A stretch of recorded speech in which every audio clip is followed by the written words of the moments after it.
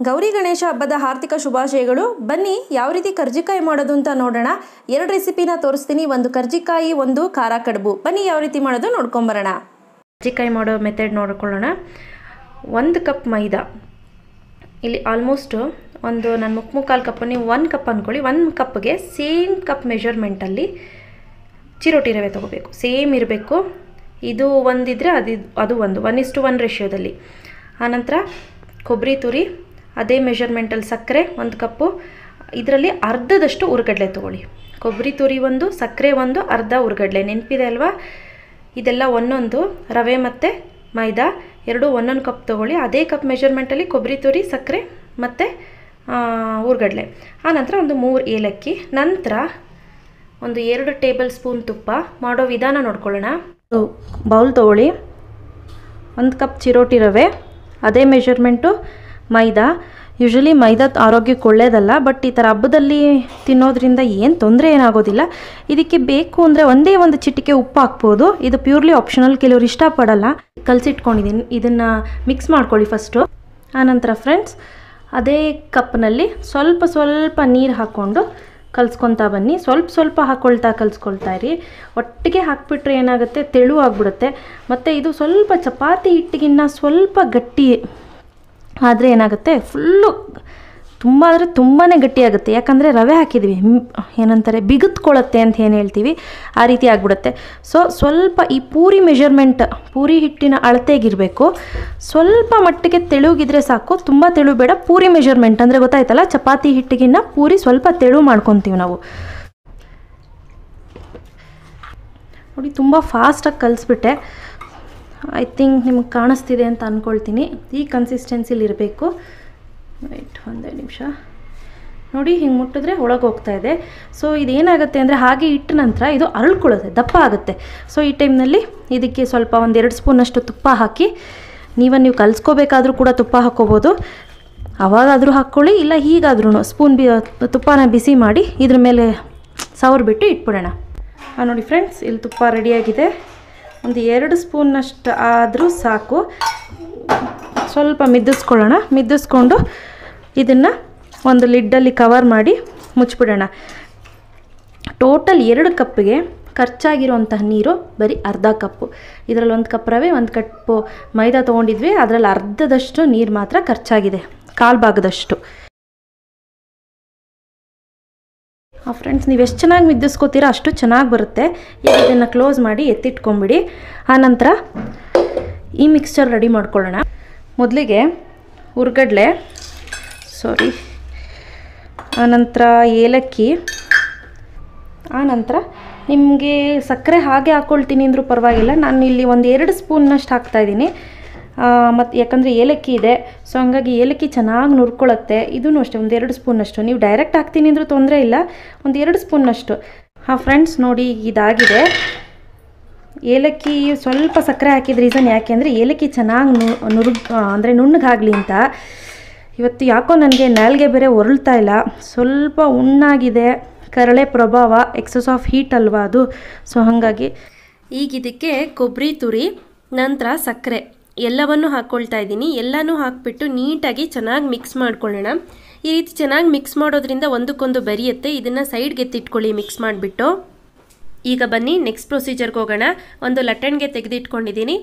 ನಾನು ಈ ಮಿಶ್ರಣನ ಕಲಸಿಟ್ಟಿದ್ನಲ್ಲ, ಅದನ್ನು ಒಂದು ಸತಿ ತೆಕ್ಕೊಂಡು ಈ ರೀತಿ ಚೆನ್ನಾಗಿ ಒಂದು ಸತಿ ಮಿದ್ದಿಸ್ಕೊಳ್ಳೋಣ. ಮಿದ್ದಿಸ್ಕೊಂಡು ನೀಟಾಗಿ ಈ ರೀತಿ ನವ್ಕೊಳ್ಳೋಣ. ನವ್ಯೋದು ಅಂತ ಹೇಳ್ತಾರೆ ನೋಡಿ, ಈ ರೀತಿ ಉದ್ದಕ್ಕೆ ಈ ರೀತಿ ನವ್ಕೊಳ್ಳೋಣ. ಈಗ ನಾನೇನು ಮಾಡ್ತೀನಿ, ನಿಮ್ಗೆ ಎಷ್ಟು ಬೇಕು ಕರ್ಜಿಕಾಯಿಗೆ ಅಷ್ಟನ್ನು ನೀಟಾಗಿ ಇಷ್ಟಿಷ್ಟಪ್ಪ ಕಟ್ ಮಾಡ್ಕೊಳ್ತಾ ಇದ್ದೀನಿ. ಒಂದು ಸಣ್ಣ ನಿಂಬೆಹಣ್ಣಿನ ಗಾತ್ರದಷ್ಟು ನಾನಿಲ್ಲಿ ಕಟ್ ಮಾಡ್ಕೊಳ್ತಾ ಇದ್ದೀನಿ. ಈಗ ಒಂದೊಂದನ್ನು ನೀಟಾಗಿ ಲಟ್ಸಿ ಈ ರೀತಿ ಉಂಡೆಗಳನ್ನ ಮಾಡಿಬಿಟ್ಟು ಒಂದೇ ಒಂದು ಪ್ರೆಸ್ ಮಾಡಿಬಿಟ್ಟು ಈ ರೀತಿ ಇಟ್ಕೊಳ್ತೀನಿ. ಈಗ ಹೇಗೆ ನಾವು ಪೂರಿಗೆ ಮಾಡಬೇಕಾದ್ರೆ ಇಟ್ಕೊಳ್ತೀವೋ ಆ ರೀತಿ. ಈಗ ನೋಡಿ, ಎಲ್ಲವನ್ನು ಒಂದು ಬೌಲಿಗೆ ತೆಗೆದಿಟ್ಕೊಂಡು ಈಗ ಶುರು ಮಾಡೋಣ. ನೋಡಿ, ಸ್ವಲ್ಪ ಮೈದಾ ಹಿಟ್ಟಲ್ಲಿ ಅಜ್ಜಿಬಿಟ್ಟು ನೀಟಾಗಿ ಇದನ್ನು ಲಟ್ಟಿಸ್ಕೊಳ್ಳೋಣ. ಸ್ನೇಹಿತರೆ, ತುಂಬ ಪ್ರೆಷರ್ ಬಿಟ್ಟು ಲಟ್ಟಿಸ್ಕೊಳ್ಳಿಕ್ಕೆ ಹೋಗ್ಬೇಡಿ. ಆನಂತರ ತುಂಬ ಮಂದಕ್ಕೂ ಕೂಡ ಲಟ್ಟಿಸ್ಕೋಬೇಡಿ. ತುಂಬ ಮಂದಕ್ಕೆ ಲಟ್ಟಿಸ್ಬಿಡ್ತು ಅಂತ ಅಂದರೆ ಒಂಥರ ಮೇಲ್ಗಡೆ ಬೆಂದಿರುತ್ತೆ, ಒಳಗಡೆ ಹಸಸಿಗಿರುತ್ತೆ. ನೋಡಿ, ಈ ರೀತಿ ನೀಟಾಗಿ ಲಟ್ಟಿಸ್ಕೊಳ್ಳೋಣ. ನೋಡಿ ಈಗ ಲಟ್ಸಾಗಿದೆ ಅಲ್ಲ, ಈ ರೀತಿ ಕರ್ಜಿಕಾಯಿ ಮುರಿ ಸಿಗುತ್ತೆ.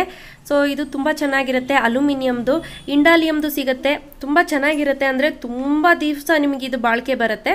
ಸೊ ಇದು ತೊಗೊಂಡ್ರೆ ನಿಮಗೆ ತುಂಬ ಬೆಸ್ಟು. ಪ್ಲಾಸ್ಟಿಕ್ಕಿನ್ನ ಈ ರೀತಿ ತೆಗೆದುಕೊಳ್ಳಿ. ನೋಡಿ ಈಗ ಅರ್ಧಕ್ಕೆ ಮಾತ್ರ ಹಾಕ್ಕೊಳ್ತಾ ಇದ್ದೀನಿ, ನೀವು ನೋಡ್ತಿದ್ದೀರಲ್ಲ. ಈಗ ನಾವು ಮಾಡಿಟ್ಕೊಂಡಿರೋಂಥ ಮಿಶ್ರಣನ 1 ಸ್ಪೂನು ಅಥವಾ 1.5 ಸ್ಪೂನ್ ನೋಡ್ಕೊಳ್ಳಿ, ನಿಮ್ಗೆ ಎಷ್ಟು ಬೇಕಾಗುತ್ತೆ ಅಷ್ಟನ್ನು ಹಾಕ್ಕೋಬೇಕಾಗತ್ತೆ.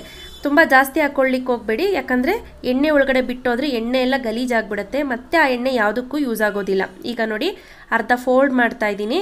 ಈಗ ನೋಡಿ ಈ ಎಡ್ಜ್ ಇದೆಯಲ್ಲ, ಈ ಎಡ್ಜು ಈ ರೀತಿ ಅಮ್ಮಕಿ ಬಿಕ್ಕಿಯಾಗಿ ಪ್ರೆಸ್ ಮಾಡಬೇಕು. ತುಂಬ ಟೈಟಾಗಿ ಪ್ರೆಸ್ ಮಾಡಿದಾಗ ಏನಾಗುತ್ತೆ, ನೀಟಾಗಿ ಹೋಗಿ ಆ ಡಿಸೈನ್ ಕೂತ್ಕೊಳ್ಳುತ್ತೆ. ಆನಂತರ ಒಂದಕ್ಕೊಂದು ಲಾಕ್ ಆಗುತ್ತೆ. ಈಗ ನೋಡಿ ಓಪನ್ ಮಾಡ್ತೀನಿ ಯಾವ ರೀತಿ ಬಂದಿರುತ್ತೆ ಅಂತ. ತುಂಬ ಚೆನ್ನಾಗಿರುತ್ತೆ ಸ್ನೇಹಿತರೆ, ತುಂಬ ನೀಟಾಗಿ ಕೂಡ ಬಂದಿರುತ್ತೆ. ಇದೇ ರೀತಿ ಎಲ್ಲ ಕರ್ಜಿಕಾಯಿಗಳನ್ನು ಮಾಡಿ ನಾನು ರೆಡಿ ಮಾಡಿ ಇಟ್ಕೊಳ್ತೀನಿ. ಇನ್ ಕೇಸ್ ನಿಮಗೆ ಬಿಟ್ಟೋಗುತ್ತಪ್ಪ ಅಂತ ಅನ್ನೋದಾದರೆ 1 ಸ್ಪೂನಷ್ಟು ಮೈದಾ ಹಿಟ್ಟಿಗೆ ಸ್ವಲ್ಪ ನೀರನ್ನು ಹಾಕಿಬಿಟ್ಟು ಕಲಸಿ ರೆಡಿ ಮಾಡಿ ಇಟ್ಕೊಳ್ಳೋಣ ಪೇಸ್ಟ್ನ. ಅದನ್ನು ನೀವು ಮನೇಲೇ, ಅಂದರೆ ಈ ಕರ್ಜಿಕಾಯಿ ಮುರಿ ಇಲ್ಲಪ್ಪ ಅನ್ನೋರು ನೀವು ಈ ರೀತಿ ಮಾಡ್ಕೋಬಹುದು. ಈಗ ನೋಡಿ ಈ ಮಿಶ್ರಣ ಕೂಡ ರೆಡಿಯಾಗಿದೆ. ಈಗ ನಾನು ಏನು ಮಾಡ್ತೀನಿ, ಈ ರೀತಿ ಒಂದು ಚಪಾತಿ ಥರ ಒತ್ತಿಟ್ಕೊಂಡಿದ್ದೀನಲ್ಲ, ಈಗ ಇದಕ್ಕೆ ಮಧ್ಯದಲ್ಲಿ ಕರೆಕ್ಟಾಗಿ ಮಧ್ಯಭಾಗಕ್ಕೆ ಸ್ವಲ್ಪ ನಾನು ಈ ಮಾಡಿಟ್ಕೊಂಡಿರುವಂಥ ಕೊಬ್ಬರಿ ಮಿಶ್ರಣನ ಹಾಕ್ಕೊಳ್ತೀನಿ. ಹಾಕ್ಕೊಂಡು ನೋಡಿ ಈ ಮೈದಾ ಪೇಸ್ಟ್ ಏನಿದೆ ಇದು ಸುತ್ತಲೂ ಸವರ್ಕೊಳ್ಳೋಣ. ಈ ರೀತಿ ನೋಡ್ತಿದ್ದೀರಲ್ಲ ಯಾವ ರೀತಿ ಸವರ್ಕೊಳ್ಳೋದು ಅಂತ. ಈ ರೀತಿ ಸವರ್ಬಿಟ್ಟು ನಾನು ಏನು ಮಾಡ್ತೀನಿ, ಕರೆಕ್ಟಾಗಿ ಮಧ್ಯಭಾಗಕ್ಕೆ ಫೋಲ್ಡ್ ಮಾಡ್ಕೊಳ್ತೀನಿ. ಸ್ನೇಹಿತರೆ, ಈ ಮೈದಾ ಪೇಸ್ಟ್ ಹಾಕಲಿಲ್ಲ ಅಂದರೆ ಕೆಲವು ಸತಿ ಬಿಟ್ಟೋಗೋಂಥ ಚಾನ್ಸಸ್ ಇರುತ್ತೆ, ನೀವು ಕೈಯಲ್ಲೇ ಮಾಡೋದಾದರೆ. ಆನಂತರ ನೋಡಿ ಈಗ ಈ ಕಾರ್ನರ್ಸ್ನ ನೀಟಾಗಿ ಪ್ರೆಸ್ ಮಾಡಿಬಿಡೋಣ. ಕಾರ್ನರ್ ಪ್ರೆಸ್ ಮಾಡಿಲ್ಲ ಅಂದರೆ ಓಪನ್ ಆಗಿಬಿಡುತ್ತೆ. ಆನಂತರ ಫೋಕ್ ಸ್ಪೂನ್ ಇದೆ ಅಲ್ವಾ, ಫೋಕ್ ಸ್ಪೂನ್ ಎಲ್ಲರ ಮನೇಲೂ ಇದ್ದೇ ಇರುತ್ತೆ. ಆ ಫೋಕ್ ಸ್ಪೂನ್ನ ತೆಗೆದುಕೊಂಡು ಈ ರೀತಿ ಕಾರ್ನರ್ನ ಪ್ರೆಸ್ ಮಾಡ್ಕೊಳ್ತಾ ಬರೋಣ. ಈ ರೀತಿ ಪ್ರೆಸ್ ಮಾಡ್ಕೊಳ್ತಾ ಬಂದರೆ ಅದೊಂದು ಡಿಸೈನಾಗಿ ಕೂಡ ಇರುತ್ತೆ, ಮತ್ತು ನಿಮಗೆ ಅಂದರೆ ಫಿಕ್ಸ್ ಆಗಿಬಿಡುತ್ತೆ. ಹೋಗಿ ಮೈದಾ ಹಿಟ್ಟು ಈ ಮೈದಾ ಹಿಟ್ಟು ಎರಡೂ ಕಚ್ಕೊಂಡ್ಬಿಡುತ್ತೆ. ಸೊ ಹಾಗಾಗಿ ಯಾವುದೇ ಕಾರಣಕ್ಕೂ ಓಪನ್ ಆಗೋದಿಲ್ಲ, ಎಣ್ಣೆಗೆ ಹಾಕಿದ್ರೂ ಕೂಡ ಬಿಟ್ಕೊಳ್ಳೋದಿಲ್ಲ. ಈಗ ನೋಡಿ ಎಣ್ಣೆ ಕೂಡ ಚೆನ್ನಾಗಿ ಕಾದಿದೆ. ಈಗ 1 by 1 ಹಾಕ್ಕೊಳ್ಳೋಣ. ಸ್ನೇಹಿತರೆ, ನೆನಪಿನಲ್ಲಿರಲಿ, ಸೈಡ್ ಕಾರ್ನರ್ಸು ನೀಟಾಗಿ ಕ್ಲೋಸ್ ಆಗಿಲ್ಲ ಅಂತ ಅಂದರೆ ಬಿಟ್ಟೋಗೋ ಚಾನ್ಸಸ್ ಇರುತ್ತೆ, ಎಣ್ಣೆ ಎಲ್ಲ ಗಲೀಜಾಗುತ್ತೆ, ಮತ್ತು ಆ ಎಣ್ಣೆನ ನಿಮ್ಗೆ ಉಪಯೋಗಿಸ್ಲಿಕ್ಕೆ ಆಗೋದಿಲ್ಲ. ಒಂದು ಬಾರಿಗೆ ಎಷ್ಟು ಹಾಕಬೇಕೋ ಅಷ್ಟು ಮಾತ್ರ ಹಾಕ್ಕೊಳ್ಳೋಣ, ಇನ್ನೂ ಜಾಸ್ತಿ ಹಾಕ್ಕೊಳ್ಳಿಕ್ಕೆ ಹೋಗಬೇಡಿ. ನೋಡಿ ಈಗ ಆಗಿದೆ ಅಲ್ಲ, ಇಷ್ಟು ಕಲರ್ ಬಂದರೆ ಸಾಕು. ನಾನು ಇದನ್ನು ತೆಗೆದು ಇಟ್ಕೊಳ್ತೀನಿ. ನೋಡಿ ಸೂಪರಾಗಿದೆ, ನೋಡ್ತಿದ್ರೆ ಬಾಯಲ್ಲಿ ನೀರು ಬರ್ತಿದೆ ಅಲ್ಲ. ಸೊ ಬನ್ನಿ ನೆಕ್ಸ್ಟ್ ರೆಸಿಪಿಗೆ ಹೋಗೋಣ. ನೆಕ್ಸ್ಟ್ ರೆಸಿಪಿ ಬಂದು ಖಾರ ಕಡುಬು ಅಥವಾ ಹಬೆ ಕಡುಬು, ಕಡಲೆಬೇಳೆ ಕಡುಬು ಅಂತ ಕೂಡ ಕರೀತಾರೆ. ತುಂಬ ಸುಲಭವಾಗಿ ಮಾಡ್ಕೋಬೋದು. ಬನ್ನಿ, ಇಲ್ಲಿ ಒಂದು 100 ಗ್ರಾಮ್ನಷ್ಟು ಕಡಲೆಬೇಳೆನ ನೆನೆಸಿ ಇಟ್ಕೋಬೇಕು. ಸೊ ಈಗ ನಾನು ತೋರಿಸ್ಲಿಕ್ಕೆ ಇಟ್ಕೊಂಡಿದ್ದೀನಿ. ಆನಂತರ ನಾನು ನೆನೆಸಿ ತೋರಿಸ್ತೀನಿ. ಆನಂತರ ರುಚಿಗೆ ತಕ್ಕಷ್ಟು ಉಪ್ಪು, ಸಬ್ಸಿಗೆ ಸೊಪ್ಪು ಒಂದು 5 ರೂಪಾಯಿಗೆ, ಕೊತ್ತಂಬರಿ ಸೊಪ್ಪು ಒಂದು 5 ರೂಪಾಯಿಗೆ, ಒಂದು 4 ರಿಂದ 5 ಹಸಿರು ಮೆಣಸಿನ್ಕಾಯಿ, ಅರ್ಧ ಇಂಚಿನಷ್ಟು ಶುಂಠಿ, 5 ರಿಂದ 6 ಇಲುಕು ಬೆಳ್ಳುಳ್ಳಿ, ಒಂದು ಅರ್ಧ ಇಂಚಿನಷ್ಟು ಇಲ್ಲಿ ಚಕ್ಕೆ, ಆನಂತರ ಒಂದು 3 ಲವಂಗ, ಅದಲ್ಲದೆ ಒಂದು ದಪ್ಪ ಗಾತ್ರದ ಈರುಳ್ಳಿನ ಸಣ್ಣದಾಗಿ ಉತ್ತರಿಸಿಟ್ಕೊಂಡಿದ್ದೀನಿ. ಆನಂತರ ತೆಂಗಿನಕಾಯಿ ತುರಿ. ಮಾಡೋ ವಿಧಾನ ನೋಡೋಣ. ಮೊದಲನೇದಾಗಿ ಒಂದು ಪಾತ್ರೆಯಲ್ಲಿ ನಾನಿಲ್ಲಿ ಕಡಲೆಬೇಳೆಯನ್ನು ನೆನೆಸಿ 2 ಗಂಟೆಗಳ ಕಾಲ ಇಟ್ಕೊಂಡಿದ್ದೀನಿ. 2 ಗಂಟೆಗಳ ಕಾಲ ನೆನೆಸಿದ್ರೆ ತುಂಬ ಸ್ಮೂತಾಗಿ ಆಗುತ್ತೆ, ಹಬೆ ಕಡುಬು ಚೆನ್ನಾಗಿರುತ್ತೆ. ಅದಲ್ಲದೆ ಹಿಟ್ಟಿಗೆ ಬೇಕಾಗಿರೋ ವಸ್ತು ನೋಡೋಣ. ನೋಡಿ ಇಲ್ಲಿ 1 ಕಪ್ನಷ್ಟು ಅಕ್ಕಿ ಹಿಟ್ಟಿಗೆ ಅರ್ಧ ಕಪ್ನಷ್ಟು ಗೋಧಿ ಹಿಟ್ಟು ತೆಗೆದುಕೊಂಡಿದ್ದೀನಿ. ಸ್ವಲ್ಪ ಉಪ್ಪು ಬೇಕಾಗುತ್ತೆ. ಆನಂತರ 2 ಕಪ್ನಷ್ಟು ನೀರು. ಸೊ ನೋಡಿ ಇಷ್ಟು ಪ್ರಮಾಣ ಬೇಕು. ಮೊದಲು ಏನು ಮಾಡೋಣ ಅಂದರೆ, ಒಂದು ಪಾತ್ರೆಯಲ್ಲಿ ನೀರನ್ನ ಕಾಯ್ಲಿಕ್ಕೆ ಇಡೋಣ. ನೀರು ಚೆನ್ನಾಗಿ ಕುದೀತಿರಬೇಕು. ಅಷ್ಟರಲ್ಲಿ ಒಂದು ಪಾತ್ರೆ ತೆಗೆದುಕೊಳ್ಳಿ. ಆ ಪಾತ್ರೆಗೆ ಅಕ್ಕಿ ಹಿಟ್ಟು, ಆನಂತರ ಗೋಧಿ ಹಿಟ್ಟು, ನಿಮ್ಮ ರುಚಿಗೆ ಅನುಸಾರವಾಗಿ ಉಪ್ಪು, ನಿಯರ್ಲಿ ಒಂದು 1/4 ಟೀ ಸ್ಪೂನಷ್ಟನ್ನ ಇಲ್ಲಿ ಬಳಸ್ತಾ ಇದ್ದೀನಿ. ಹಾಕ್ಬಿಟ್ಟು ಚೆನ್ನಾಗಿ ಇದನ್ನು ಹಾಗೆ ಒಂದಕ್ಕೊಂದು ಮಿಕ್ಸ್ ಆಗೋ ರೀತಿ ಮಿಕ್ಸ್ ಮಾಡ್ಕೊಳ್ಳಿ. ಯಾಕಂದರೆ ಗೋಧಿ ಒಂದು ಸೈಡು ಅಕ್ಕಿ ಒಂದು ಸೈಡ್ ಆಗಬಾರ್ದು. ಈಗ ಕಾದಿರೋ ನೀರನ್ನು ಸ್ವಲ್ಪ ಹಾಕ್ಕೊಳ್ತಾ ಇದ್ದೀವಿ, ನೀವು ನೋಡ್ತಾ ಇರ್ಬೋದು. ಯಾವುದಾದ್ರೂ ವುಡನ್ ಸ್ಪೂನ್ನ ತೆಗೆದುಕೊಂಡು ಈ ರೀತಿ ನೀಟಾಗಿ ಕಲಿಸ್ಕೊಳ್ಳಿ. ತುಂಬ ಸುಡ್ತಿರುತ್ತೆ, ನೆನಪಲ್ಲಿರಲಿ, ಸ್ವಲ್ಪ ಕಲಿಸ್ಕೊತಾ ಇರಬೇಕು. ನೋಡಿ ಎಷ್ಟಾಗುತ್ತೆ ಅಷ್ಟು ಕಲಿಸ್ಕೊಂಡ ನಂತರ ಸ್ವಲ್ಪ ಸುಡ್ತಿರುತ್ತೆ, ನೆನಪಲ್ಲಿರಲಿ, ಸ್ವಲ್ಪ ನಿಧಾನಕ್ಕೆ ಕೈಯಲ್ಲೇ ಮಿದ್ದಿಸ್ಕೊಳ್ಳಿಕ್ಕೆ ಶುರು ಮಾಡಿ. ಆದಷ್ಟು ಕೈಯಲ್ಲಿ ಮಿದಿಸೋದ್ರಿಂದ ಚೆನ್ನಾಗಿ ಬರುತ್ತೆ.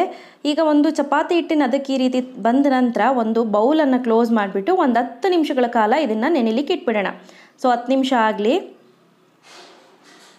ಈಗ ನೋಡಿ ಅಷ್ಟರಲ್ಲಿ ನಾನು ಏನು ಮಾಡ್ತೀನಿ, ಒಂದು ಮಿಕ್ಸಿ ಜಾರ್ಗೆ ಬೆಳ್ಳುಳ್ಳಿ ಮತ್ತು ಚಕ್ಕೆ, ಲವಂಗ, ಹಸಿರು ಮೆಣಸಿನ್ಕಾಯಿ ಮತ್ತು ಇದೆಯಲ್ಲ ಶುಂಠಿ, ಇದನ್ನು ಒಂದು ಸ್ವಲ್ಪ ಗುದ್ದು ಹಾಕೋಣ. ಹಾಗೆ ಹಾಕಿದ್ರೆ ನುಣ್ಣಗಾಗೋದಿಲ್ಲ. ಹಾಗಾಗಿ ಸ್ವಲ್ಪ ಶುಂಠಿ, ಇದಿಷ್ಟನ್ನು ಹಾಕ್ಬಿಟ್ಟು ಕೋರ್ಸ್ ಪೌಡ್ರ್ ಮಾಡ್ಕೊಳ್ಳಿ, ನೀರೇನು ಹಾಕ್ಲಿಕ್ಕೆ ಹೋಗಬೇಡಿ. ಎಸ್, ಈಗ ನೋಡಿ ಕೋರ್ಸ್ ಪೌಡ್ರ್ ಆಗಿದೆಯಲ್ಲ. ಈಗ ನಾನೇನು ಮಾಡ್ತೀನಿ, ಇದಕ್ಕೇ ನೆನೆಸಿರುವಂತಹ ಈ ಕಡಲೆಬೇಳೆ ಏನಿದೆ ಇದನ್ನು ಹಾಕಿಬಿಟ್ಟು ಇದನ್ನು ಪೌಡ್ರ್ ಮಾಡ್ಕೊಂಬರೋಣ. ಯಾವುದೇ ಕಾರಣಕ್ಕೂ ನೀರು ಹಾಕ್ಬಾರ್ದು. ಸೊ ನೆನಪಿನಲ್ಲಿರಲಿ, ತರ್ತರಿಯಾಗೇ ಇರಬೇಕು. ಒಂದೇ ಸತಿ ಮಿಕ್ಸಿ ಆನ್ ಮಾಡಿಬಿಟ್ಟು ಆಫ್ ಮಾಡ್ಲಿಕ್ಕೆ ಹೋಗಬೇಡಿ. ಒಂದು ಸತಿ ಆನ್ ಮಾಡಿ ಆಫ್ ಮಾಡಿ ಮಧ್ಯೆ ತಿರುಗಿಸ್ಬಿಟ್ಟು ಮತ್ತೆ ಇನ್ನೊಂದು ಸತಿ ಆನ್ ಮಾಡಿ ಆಫ್ ಮಾಡ್ಕೊಳ್ಳಿ, ಆಯಿತಾ. ಈಗ ಈ ಮಿಶ್ರಣ ಕೂಡ ರೆಡಿ ಆಯಿತು. ಈಗ ಒಂದು ಬೌಲ್ಗೆ ಟ್ರಾನ್ಸ್ಫರ್ ಮಾಡ್ಕೊಂಡಿದ್ದೀನಿ. ನಂತರ ಈ ಸ್ಟವ್ ಹಚ್ಬಿಟ್ಟು ಇದು ಸ್ಟೀಮ್ ಬರಲಿಕ್ಕೆ ಶುರುವಾಗಲಿ, ಆಯಿತಾ. ನೋಡಿ ಏನು ಟೆಕ್ನಿಕ್ ಯೂಸ್ ಮಾಡ್ತೀನಿ ಅಂದರೆ, ಈ ರೀತಿ ಜಾಲರಿ ಬರುತ್ತಲ್ಲ, ಇದನ್ನು ಅದರೊಳಗಡೆ ಇಟ್ಬಿಟ್ರೆ ಸ್ಟೀಮು ಚೆನ್ನಾಗಿ ಮೇಲೆ ಬರುತ್ತೆ, ಆವಾಗ ಇಟ್ಕೋಬಹುದು. ಈಗ ಆ ಪಾತ್ರೆಗೆ ಈರುಳ್ಳಿ ಹಾಕಿದ್ದೀನಲ್ಲ, ಅದಕ್ಕೇ ಕೊತ್ತಂಬರಿ ಸೊಪ್ಪು, ಸಬ್ಸಿಗೆ ಸೊಪ್ಪು, ನಂತರ ಸ್ವಲ್ಪ ತೆಂಗಿನಕಾಯಿ ತುರಿ, ನಿಯರ್ಲಿ ಒಂದು ಸ್ವಲ್ಪ ಹಾಕ್ಕೊಂಡ್ರೆ ಸಾಕು, ಜಾಸ್ತಿ ಏನು ಬೇಡ. ಈಗ ಇದನ್ನೆಲ್ಲವನ್ನು ಹಾಕ್ಬಿಟ್ಟು ಚೆನ್ನಾಗಿ ಮಿಕ್ಸ್ ಮಾಡಿ ಒಂದಕ್ಕೊಂದು ಬೆರ್ತೋಗಬೇಕು. ಈ ಕಡಲೆಬೇಳೆ ಏನಿದೆ ನಾವು ಬೆರೆಸಿರೋದು ಒಂದಕ್ಕೊಂದು ಬೆರ್ತೋಗಬೇಕು. ಈಗ ನೋಡಿ ಉಂಡೆ ಕಟ್ಟಿದ್ರೆ ಅದು ಉಂಡೆ ಆಕಾರದಲ್ಲಿ ಬರಬೇಕು. ನೋಡಿ ಯಾವ ರೀತಿ ಬರ್ತಿದೆ ಅಂತ. ನೋಡಿ ಈ ರೀತಿ ನೀವು ಉದ್ದುದ್ದಾಗಿ ಉಂಡೆಗಳನ್ನ ಮಾಡ್ಕೊಳ್ತಾ ರೆಡಿ ಮಾಡಿ ಇಟ್ಕೊಳ್ಳಿ ಸ್ನೇಹಿತರೆ. ತುಂಬಾ ರುಚಿಯಾಗಿರುತ್ತೆ, ನಾನು ಹೇಳ್ತೀನಲ್ಲ ಅಷ್ಟು ಚೆನ್ನಾಗಿರುತ್ತೆ. ನೀವು ಮಾಡಬೇಕು ಈ ಬಾರಿ ಗೌರಿ ಗಣೇಶ ಹಬ್ಬಕ್ಕೆ. ಈಗ ನೋಡಿ 10 ನಿಮಿಷಗಳ ಕಾಲ ಇಟ್ಟು ಕೂಡ ನೆಂದಿದೆ. ಈಗ ಏನು ಮಾಡ್ತೀನಿ, ಈ ರೀತಿ ಉಂಡೆಗಳನ್ನ ಮಾಡ್ಕೊಳ್ತಿದ್ದಾರೆ ಮಮ್ಮಿ. ಈಗ ಉಂಡೆನ ಮಾಡಿಬಿಟ್ಟು ಲಟ್ಸ್ಲಿಕ್ಕೆಲ್ಲ ಹೋಗಬೇಡಿ, ಆದಷ್ಟು ಕೈಯಲ್ಲೇ ಈ ರೀತಿ ಮಾಡ್ಕೊಳ್ಳಿ. ನೋಡಿ ಈ ರೀತಿ ಸ್ವಲ್ಪ ತೆಳುಗೆ ಪೂರಿ ಎಷ್ಟಗಲ ಇರುತ್ತೋ ಆ ರೀತಿ ಪೂರಿ ಥರ ಈಗ ಇದನ್ನು ರೆಡಿ ಮಾಡ್ಕೊಳ್ಳೋದು. ಈಗ ಏನು ಮಾಡಬೇಕು, ಮಧ್ಯ ಇದಕ್ಕೆ ಹಿಟ್ಟನ್ನು ಇಡಬೇಕು. ಕಡಲೆಬೇಳೆ ಮತ್ತು ಏನು ಸಬ್ಸಿಗೆ ಸೊಪ್ಪೆಲ್ಲ ಹಾಕಿ ಮಾಡಿದ್ವಲ್ಲ, ಈರುಳ್ಳಿ ಎಲ್ಲ ಹಾಕಿ ಆ ಹಿಟ್ಟನ್ನು ಇಟ್ಬಿಟ್ಟು ಈ ರೀತಿ ಕ್ಲೋಸ್ ಮಾಡಿ.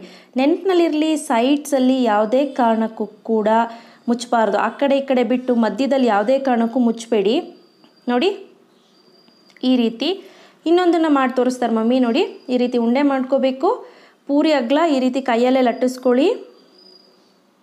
ನೋಡಿ ಈಗ ಮಧ್ಯ ನಿಮ್ಗೇನಾದರೂ ಕೈ ಕಚ್ತಿದೆ ಅಂದರೆ ಸ್ವಲ್ಪ ಏನು ಅಕ್ಕಿ ಹಿಟ್ಟನ್ನ ಕೈ ಸವರ್ಕೋಬೋದು. ಈಗ ಮಧ್ಯೆ ಹೂರ್ಣನ ಇಟ್ಟು ಈ ರೀತಿ ಸೈಡ್ಸು ಕ್ಲೋಸ್ ಮಾಡ್ಕೊಳ್ಳಿ, ಮಧ್ಯೆ ಯಾವುದೇ ಕಾರಣಕ್ಕೂ ಕ್ಲೋಸ್ ಮಾಡಬೇಡಿ. ಎಸ್, ನೋಡಿದ್ರಿ ಅಲ್ಲ, ಈ ರೀತಿ ರೆಡಿ ಆಯಿತು. ಈಗ ಇದೇ ರೀತಿ ಎಲ್ಲವನ್ನು ರೆಡಿ ಮಾಡಿ ಇಟ್ಕೊಳ್ಳಿ. ನೋಡಿ ನೀರು ಚೆನ್ನಾಗಿ ಕುದೀತಿದೆ. ಈಗ ಸ್ಟೀಮ್ಗೆ ಈ ಪಾತ್ರೆನ ಇಟ್ಬಿಡ್ತೀನಿ. ಸ್ವಲ್ಪ ತುಪ್ಪ ಹಚ್ಚಿದ್ದೀನಿ, ಸುತ್ತಲೂ ಸವರ್ಕೊಳ್ಳೋಣ ಪಾತ್ರೆನ. ಈಗ ಈ ರೀತಿ ಇಟ್ಬಿಟ್ಟು ಆ ನಂತರ ನಾನೇನು ಮಾಡ್ತೀನಿ, 1 by 1 ಕಡುಬುಗಳನ್ನು ಇಡ್ತಾ ಹೋಗೋಣ. ನೋಡಿ ಸಣ್ಣದಾಗಿ ಹಬೆ ಬರ್ತಿದೆ, ಹಾಗಾಗಿ ಈಗ ಕಡುಬುಗಳನ್ನ ಇಡ್ತಾ ಹೋಗೋಣ. ತುಂಬಾ ಚೆನ್ನಾಗಿರುತ್ತೆ. ಸ್ವೀಟ್ ಕಡುಬು ರೆಸಿಪಿನ ನಾನು ಶೀಘ್ರದಲ್ಲೇ ಅಪ್ಲೋಡ್ ಮಾಡ್ತೀನಿ. ಈಗ ನೋಡಿ ಸೈಡಲ್ಲಿ ಯಾವುದೇ ಕಾರಣಕ್ಕೂ ಹೊಗೆ ಹೋಗಬಾರ್ದು, ಬಿಸಿ. ಅದ್ರ ಮೇಲೊಂದು ಪ್ಲೇಟ್ ಕ್ಲೋಸ್ ಮಾಡಿಬಿಡಿ. ಈಗ ನೋಡಿ ಇದೇ ರೀತಿ ಇಡ್ಲಿ ಪಾತ್ರೆಯಲ್ಲೂ ಕೂಡ ಇಟ್ಟು ನೀವು ಕಡುಬುವನ್ನು ಬೇಯಿಸ್ಕೋಬೋದು. ಈಗ ನೋಡಿ 10 ನಿಮಿಷ ಚೆನ್ನಾಗಿ ಇದನ್ನು ಸ್ಟೀಮ್ ಕೊಟ್ಟು ಬೇಯಿಸಿದ್ದೀವಿ. ಈಗ ನೋಡಿಬಿಟ್ಟು ಒಂದು ಸೈಡು ರೊಟೇಟ್ ಮಾಡ್ಕೊಳ್ಳೋಣ. ನೆನಪಿನಲ್ಲಿರಲಿ, ಕೈ ಕಚ್ಚಬಾರ್ದದು. ಸೊ ಈ ರೀತಿ ಮಗ್ಚಾಕೊಂಡಿದ್ದೀನಿ ನೀಟಾಗಿ ಎಲ್ಲವನ್ನು. ಸೊ ಇನ್ನೊಂದು 2 ನಿಮಿಷ ಆದರೆ ಸಾಕು. ಈಗ ಲಿಡ್ಡನ್ನು ಕ್ಲೋಸ್ ಮಾಡಿಬಿಟ್ಟು ಒಂದು 2 ನಿಮಿಷ ಬೇಯಿಸ್ಕೊಳ್ಳೋಣ. ನಿಯರ್ಲಿ 12ರಿಂದ 14 ನಿಮಿಷಕ್ಕೆ ಕರೆಕ್ಟಾಗಿ ಪರ್ಫೆಕ್ಟಾಗಿ ಆಗುತ್ತೆ. ಈಗ ಮುಟ್ಟು ನೋಡಿದ್ರೆ ನಿಮ್ಗೆ ಒಂಚೂರು ಕೂಡ ಕಚ್ತಾ ಇಲ್ಲ. ಸೊ ಈಗ ನಾನು ಏನು ಮಾಡ್ತೀನಿ, ಒಂದು ಕಡುಬುವನ್ನು ಎತ್ಕೊಂಡು ತೋರಿಸ್ತಿದ್ದೀನಿ ನೋಡಿ. ಎಸ್, ಈ ಕಡುಬುನ ಬೆಳಗ್ಗೆ ಮಾಡಿದ್ರೆ ರಾತ್ರಿ ತನಕ ಧಾರಾಳವಾಗಿ ತಿನ್ಬೋದು, ಕೆಡೋದಿಲ್ಲ. ಬಟ್ ರಾತ್ರಿ ಮೇಲೆ ಆಗೋದಿಲ್ಲ. ನೀವು ನಿಮ್ಮ ಮನೆಗಳಲ್ಲೊಮ್ಮೆ ಈ ಗೌರಿ ಗಣೇಶ ಹಬ್ಬಕ್ಕೆ ಕರ್ಜಿಕಾಯಿ ಮತ್ತು ಈ ಕಡುಬುನ ಮಾಡಿ ಹೇಗಿತ್ತು ಅಂತ ನಿಮ್ಮ ಅನಿಸಿಕೆ ಅಭಿಪ್ರಾಯನ ನನಗೆ ಕಾಮೆಂಟ್ ಸೆಕ್ಷನ್ ಮುಖಾಂತರ ತಿಳಿಸ್ಬೇಕಾಗಿ ಕೇಳ್ಕೊಳ್ತೀನಿ. ಮತ್ತಷ್ಟು ಈಸಿಯಾಗಿ ಇಂಟ್ರೆಸ್ಟಿಂಗ್ ವಿಡಿಯೋ ಒಂದಿಗೆ ಮುಂದಿನ ಸಂಚಿಕೆಯಲ್ಲಿ ಭೇಟಿ ಆಗ್ತೀನಿ. ಟಿಲ್ ದೆನ್ ಟೇಕ್ ಕೇರ್, ಬಾಯ್.